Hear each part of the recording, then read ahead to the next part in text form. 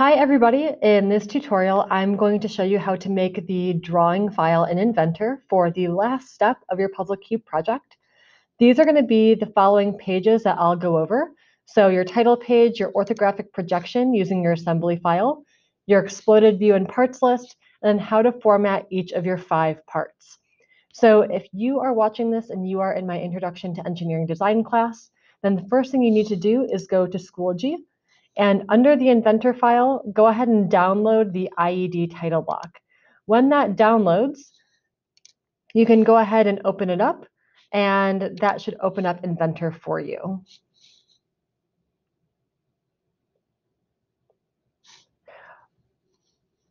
When it comes up in Inventor and it asks you to resolve the link looking for this particular logo, go ahead and just say skip all, and we can move on to the next step. So this is your title block that you'll be using for class.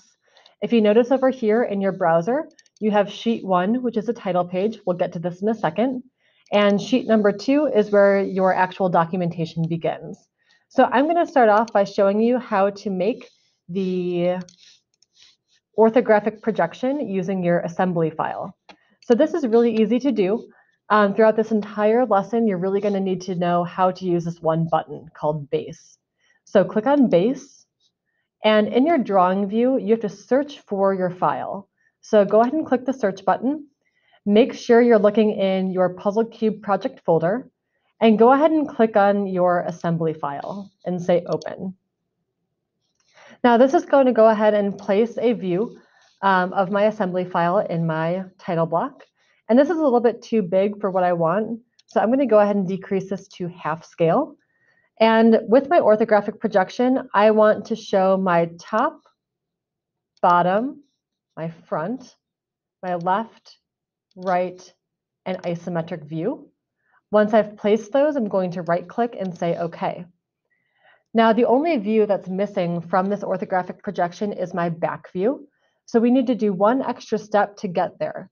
So if we go to Projected and click on my left view and simply drag over and left-click to place it, and then right-click, Create, I now have my front, top, bottom, left, right, and back views, along with my isometric. Now, all of these should be shaded. So I'm going to double-click on my front view, click on my shaded button, and say OK. I'll also do the same thing with my isometric view. Now, a couple of things are missing down here is my project title and my design by. So you're going to want to edit this. Under Sheet 2, under Title Block A, IED, go to the dropdown, double-click on Field Text, and go ahead and type in your name in all caps. And then your project title will be Puzzle Cube Project, and say OK. Now, very important, when you are done with this, you're going to go up to New Sheet, type in your name again,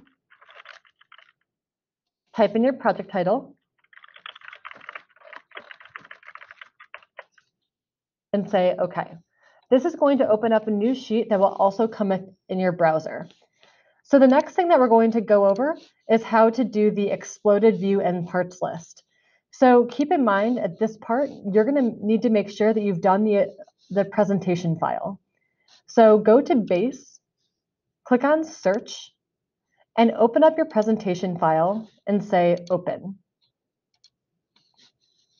During this part, this is a little bit too small. I'm going to increase this to half size and put this off here to the side and say OK. What I'm looking for in this section is that each one of your parts are independent of one another, and I can see these straight lines or your trails showing how the actual piece comes together. So I want to make this shaded. I'm going to double click on it and click on Shaded and say OK. And the first thing I'm going to do is go over to my Annotate tab. So I'm going to be adding information to this sheet. And the first thing I want to do is use my parts list. So I'm going to click on Parts List. And it's asking me to select a view.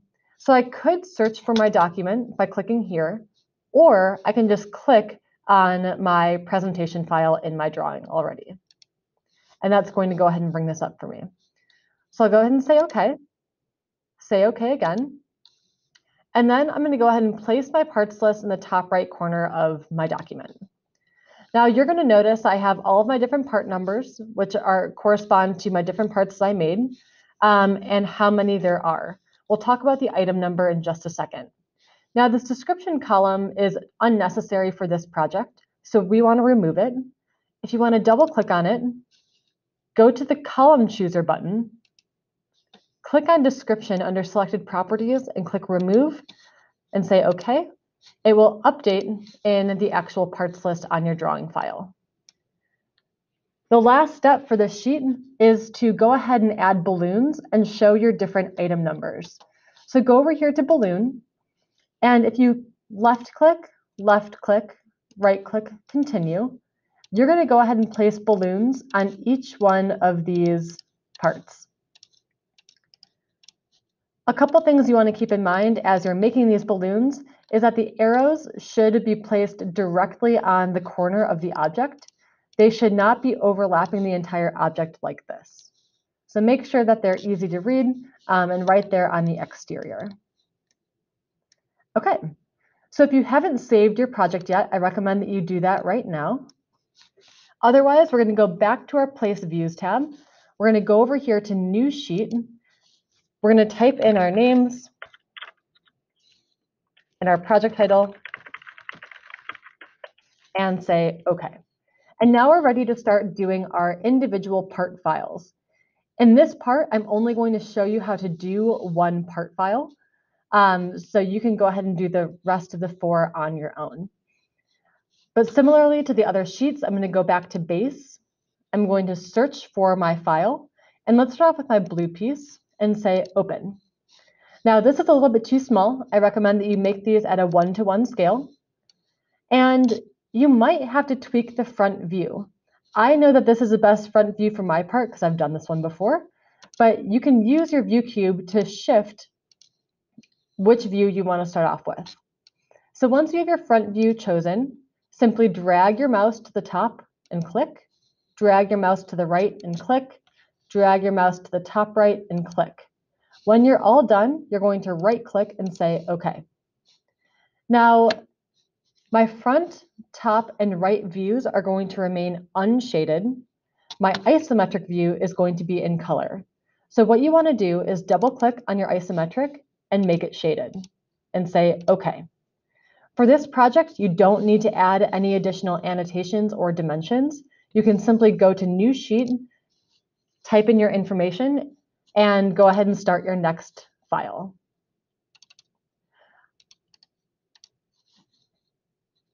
Oops. So I'm going to go ahead and delete the sheet that I just made. And you can go back and you can navigate through the sheets that you already created. And you should have a total of 8 in all. So let's go back to sheet 1, my title page. And here I want a big image of your assembly. So you're going to go to base. You're going to search for your assembly file, say open. And let's make this maybe 2-to-1. That could be a little bit too large. We could do a custom scale of 1.5. And let's go to our home view or an isometric and say, OK. Now I can drag this up, can move this information down a little bit, double click on my assembly file and make it shaded and say, OK. If you double click on this text box, you can go ahead and highlight this information and put in your name and say, OK. When you are all done with this drawing file and you have all 8 sheets completed, the last thing you need to do is export this as a PDF. So you're going to go to File, Save first, and then go to Export, PDF. And this is very important. At this point in time, I want you to name it your last name _ puzzle cube project. And when you are done with that, make sure you click on Options. After you click on Options, select All Sheets. That will export all 8 sheets and say OK. And then make sure you're saving this into your Google Drive file stream folder. I'm going to navigate to my Puzzle Cube project and say Save. And once you're done with that, you can go ahead and submit your final drawing file to Schoology, the PDF version, please. And you are all done with this project. Nice job. So thank you so much for watching, and I hope this helped.